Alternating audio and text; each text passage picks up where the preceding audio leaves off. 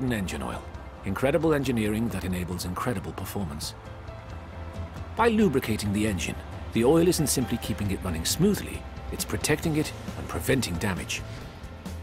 Oil begins its journey in the engine's sump, a reservoir of oil.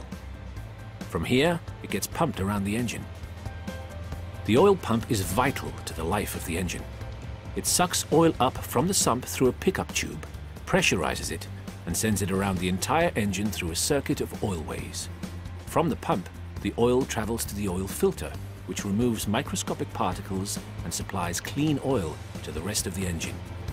Clean oil flows to all the critical engine parts. The bearings, supporting the crankshaft on a continuous film of oil. Pistons, cooled down and kept clean by the oil's detergent action. And the valve train, protected by the oil's anti-wear system. Loads in the valve train are the highest in the engine.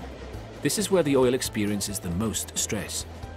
To avoid friction and damaging wear, these fast-moving metal components must be lubricated. The oil is the only thing preventing metal-to-metal contact. Returning to the sump via oil return channels, the oil completes its journey.